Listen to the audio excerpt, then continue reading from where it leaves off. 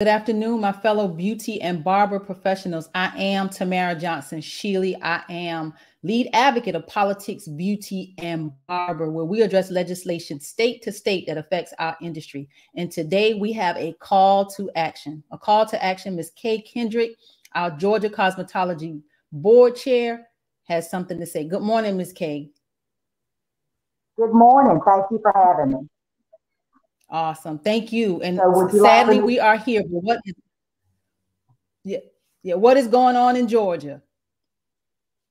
Well, a bill has been introduced to this House bill, and the basics of this bill is that they would deregulate hairstyling completely. People would be able to go open up facilities, wash, not cut, but wash, style, and dress out hair without any kind of governing sanitation, no kind of licensure whatsoever. It would also deregulate the makeup part of the industry, and they want to deregulate the threading in the industry. These three phases alone are so dangerous to be services performed by people that don't have any idea about sanitation, people that don't have any idea of what chemicals it hair. All of those things combined together can create such a consumer danger if we deregulate these parts of it. Yeah, and it's, this license is our, this is our livelihood. And we've been fighting for years tirelessly. And I want to thank you, Kay, for all that you've done over the past, how many years have you been the board chair? Like many, many years where you've been fighting and holding our industry strong here in the state of Georgia. Well, I've been on the board since 2004, and I've been the chair since 2011. Any other bills? This is House Bill 212, and there's a hearing at the Capitol on this Tuesday. There is a hearing Tuesday at 3 o'clock in room 606. There will be three bills that will be read, the 212, which is very derogatory for our industry.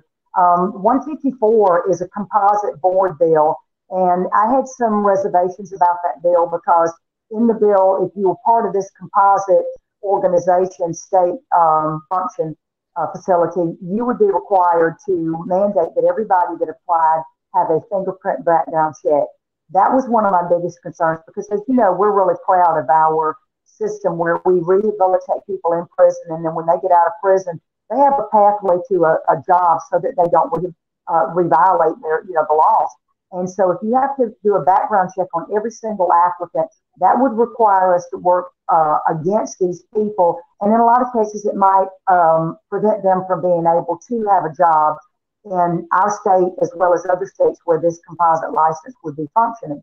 So I really have a problem with that. I also have a problem with the cost associated to it to the state. We don't want to have to create a bigger problem than what we already have. I've been told that they would work with us and adjust those issues. I'm waiting to see what kind of a compromise is going to come about with that, and before we actually make a lot of more objections to it. We also have another bill that I'm not sure the number. I think it's House Bill 354, I believe. It is a bill that we, the board, introduced, and what this bill would do would be able to categorize all of the things in the law that have been scattered all throughout the law. Given the changes that we've made, especially when we combined the Barber and the Cosmetology Board, there was a lot of cutting and pasting, a lot of clipping, and a lot of moving, and a lot of things got left out that should have been in there, and a lot of things were scattered all the way out throughout the bill. So we wanted to compact it into a form that was simple enough for anybody to look at and determine what the law was that governed the facilities and the licensees. And this does that. But it also added the fact that our barbers were still not up to the same age level as the cosmetologists, which was an oversight.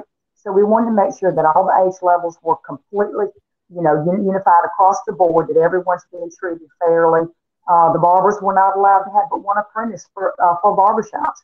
We changed that so that you could have one apprentice per licensed barber, which is what the cosmetologist does.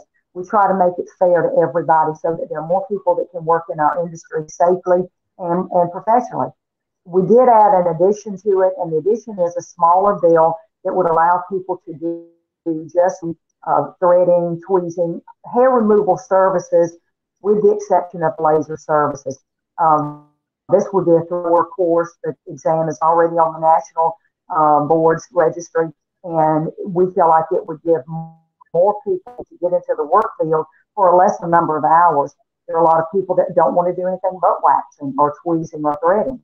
And a lot of doctors will tell you that there's a bigger safety lapses in the threading and the tweezing than there are in other services, because you're putting something hot on somebody's skin and you're ripping it off. We see drooping eyelids from improper threading that cause people to have surgeries to improve their vision. And around the eyes, is a very fragile, thin surface, and you can have splitting of that skin. You can have extra wrinkling of that skin. Once that elasticity is gone, there is no bringing it. So we feel like that, and the fact that contagious diseases that can be spread by using your tools and your mind, things like herpes. We've seen herpes of the eyes. We've seen severe eye infections. We've seen vision loss, and stitching that had to be done to a person's body to repair damage done by improper waxing uses. So we want to prevent people to work in the industry, and we feel like that part of the bill would be a big benefit to our industry. That's the basis of what our bill is, and it will be heard that same day. Mm-hmm. So it's 3 bills that will be heard on this coming Tuesday, 3 p.m. at the Capitol. Yes. The subcommittees will meet at 3 p.m. The full committee will be at 4:30. So it's going to be a long afternoon. And anybody that wants to join us, we welcome you. If you don't want to join us, but you feel as passionate as we do about saving our profession and protecting our consumers, you can call your senator and your House of Representatives, and you can tell their staff, if you don't talk to them, that you want them to vote against any deregulation of our industry. Mm-hmm. Absolutely. So, Georgia, this is our call to action. We have until Tuesday. Let's make sure we make our voices heard. This is our industry, and we must protect it, and we must demand that others respect it. So thank you, Chairwoman Kay. We appreciate you and all your hard work to make sure we ensure that our industry remains viable. So thank you. Thank you. And I appreciate you getting the word out, and I appreciate the work you do also. It takes a team effort to keep our industry safe, because every year somebody comes at us with something that they feel like that we're irrelevant and they need to deregulate us. Last year it was trying to deregulate our apprenticeship program. We're very proud of that program. It is one of the best in the nation, and we're able to put people in the workforce making a living while they're learning the trade. So we fought hot and heavy to protect that, and we were successful. And I feel like we can be successful in protecting us again. We just need everyone to let these legislators understand what we do. Make them understand what we do, and make them understand how important it is.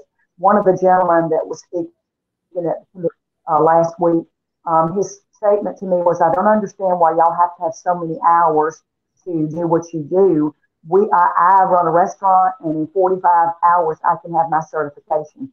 I could not make them understand that cooking your food and wiping off a table and sterilizing that environment is a whole lot different than us touching people every day and using the tools that we use and the chemicals that we use on a daily basis. So it's an educational process, and we have to let them know that we are more than just yesterday's beauticians. We're today's professionals, and we want to keep it that way. Absolutely, absolutely. And we're going to show up, and we're going to let them know that this is an industry that you don't want to mess with. Those cosmetologists, those barbers, those estheticians, and those nail techs. Not an industry that you want to take backwards. We're moving our industry forward. So thank you.